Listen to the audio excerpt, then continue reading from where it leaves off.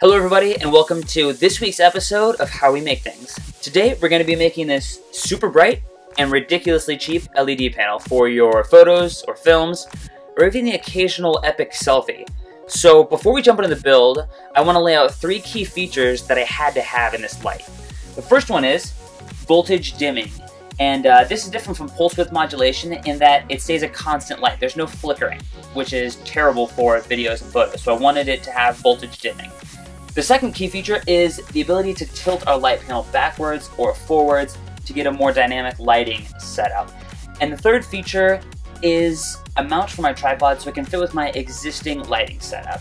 So let's dive into how this thing is made. So let's start with building the frame. We're going to need two 24-inch pieces and two 13.5-inch pieces to make the outside of the frame, the rigid part. We'll also need a clamp and some glue for the assembly.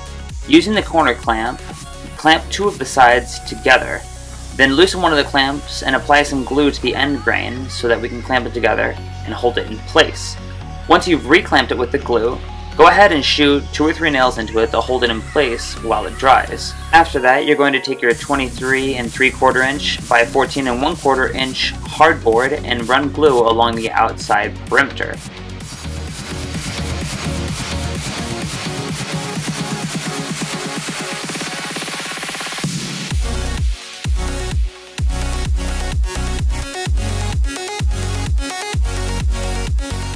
Now let's dive into making the arms that will hold the LED panel. We'll need one 9 1/4 inch and one 2-inch piece for each side of the arms. We'll start off with the right arm, where we pre-drill a shallow indentation, and then with a 5/16 inch bit, drill through both the 2-inch board and the 9 1/4 inch board. We'll then take a T-nut and hammer it in place. This will be used as the tensioner for the right side of our LED panel. After sinking our T-nut, we're going to apply some glue to the back of these 2-inch pieces so that we can adhere them to either side of the panel. These will be used as the standoffs for the pivoting points in the arms. You'll want to make sure and mark the halfway point on either side of the panel so that you center the two 2-inch pieces so that the arm mechanism will work properly. Go ahead and clamp those, leave them to dry while we work on the rest of the arm assembly. To start off with, we're going to need our two 9 1/4 inch pieces and one 27 7/8 inch piece to act as the main arm holder. Go ahead and take away the LED panel because we're just going to be affixing these things at right angles. We'll repeat the process that we did at the beginning where we used glue and a corner clamp along with a few nails and let the glue dry in place. The glue and the nails add a lot of strength in and of themselves, but I added a steel angle to add some more support. I wasn't exactly sure how much flex I would be getting from the wood, and I didn't want the nails to snap off or the wood to break. So it's up to you whether or not you'll add them. In retrospect, I would say it's a bit of overkill. Now that the arm is mostly assembled, fit it around the LED panel and attach the right side where we hammered in the T-nut previously. Then on the left side, clamp the board together and then drill in with a 5/16 inch bit all the way through to the inside of the LED panel. Then countersink it with a larger bit so that our screw will sit flush. Then we're going to make our tripod head mount. I'm using a 1/2 inch threaded piece of PVC, which I found fit best around the tripod head. I went ahead and pre-drilled through the piece that was going to fit over the tripod head, and then followed it up with a tap so that I could screw a screw through the front of it and create tension on the inside of the rod. Next, we're going to create the housing for our piece of PVC. I used a piece of 10-inch pine that I had left over and drilled a hole large enough for the PVC to fit through it. Then, I went ahead and added some glue to it and put it up against the base of our frame and used some clamps to hold it in place while it dried.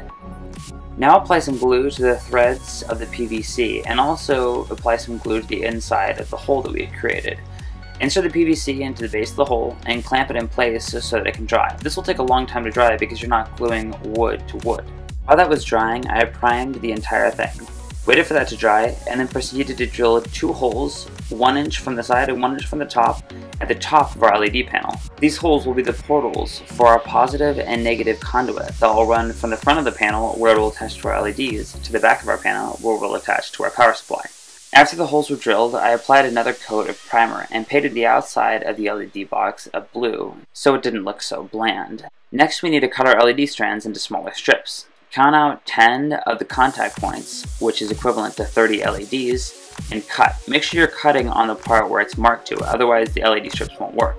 Peel away the adhesive cover on the back and apply them to the panel that we've made. Make sure that the LED strands are centered and following a straight line, otherwise you get a wave to them. If you follow your line and line them up side by side every time, and then when you're done, it'll look something like this. All straight lines and very professional looking. Now you'll need to cut 2 lengths of copper wire and lay them along the edges so that we can solder to them. But before we do that, we'll need to poke them through the holes that we drilled earlier and bend them so that they stay in place. Your panel should now have 2 copper wires on either side feeding in through the top and running down the length of the LEDs. Now we need to tin the leads of all the LEDs. This means we need to apply a small amount of solder to the positive terminals on the right side of the panel and to the negative terminals on the left side of the panel. Then we can take our stripped wire and make an electrical connection from the points we just tinned to the positive side on the right side of the panel, and from the points that we tinned to the negative side on the left side of the panel. As the big copper bus is much larger than the smaller wires, we need to make sure that we heat it up properly, otherwise we'll end up with issues like this, where most of the panel will light up but a few strands won't because they're not connected properly. Go back through and resolder the ones that don't work, and then when you test it again, all of the lights should work just like this. Make sure and test it in several places to make sure the LEDs work all the way around. Let's take a look at the circuit that will allow us to do the voltage dimming. Here is a voltage regulator and a potentiometer. These two in conjunction will be used to do the voltage regulation. We need the potentiometer so that we can manually adjust the voltage output. But we need to do a few tweaks first to make sure that we don't accidentally overvoltage the LED circuit. To assemble this circuit, start off by soldering some short leads onto the middle and left potentiometer leads. Then we're going to flip it upside down and solder these 2 leads onto the potentiometers on the voltage regulator. The middle one from the potentiometer will go to the middle one on the voltage regulator, and the right one on the potentiometer will go to the right one. Next, we need to check our voltage output to make sure that it's giving us the proper voltage. We don't want more than 12 volts on the output, otherwise we'll ruin some of our LED panels. So in order to do this, we're going to turn our potentiometer all the way to the right to see what its maximum voltage is. Then we're going to adjust it back a little bit. Now on the top potentiometer, you're going to turn it to the left, or counterclockwise, to decrease the voltage output. Again, turn your potentiometer up to the top and see if it goes to 12 volts. Now we wanted to turn the potentiometer clockwise until it reaches a 12 volt output. As soon as it reaches 12 volts, stop turning, otherwise we can damage the LEDs if we overvoltage them. Now that we see the 12 volt maximum, we can turn the potentiometer to see what the actual voltage range, and we notice that it goes from almost 1 volt all the way up to 12 volts. Now we got the electrical side of this circuit worked out, I went ahead and made a small housing in which to place it, where the potentiometer would stick out the front so I could turn it. I inserted a small fan to control the heat, and a switch that I could turn it off and on. This is all just extra icing on the cake, so if you want to do it, you can.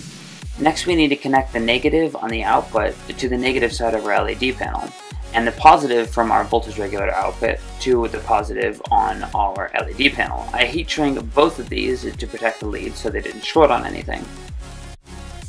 Now all that's left to do is finish assembling the armature that will allow us to tilt the LED panel. I made a custom handle for the right side where the tensioner is going to be. The tensioner works by screwing into the T-nut that's attached to the LED panel itself, which in turn will clamp the armature down around the LED panel and hold it in place due to friction. I used an inch-long hollow aluminum tube to house the screw so that as the LED panel pivoted, it pivoted nicely. For the left side of the panel, we just need to insert the screw from the inside and then apply 2 nuts, one so that it will hold it in place and tension it, and the second one to lock the first one in place so it doesn't come undone as we pivot the panel over and over again. And that's it, you're finally ready to use your new lighting system.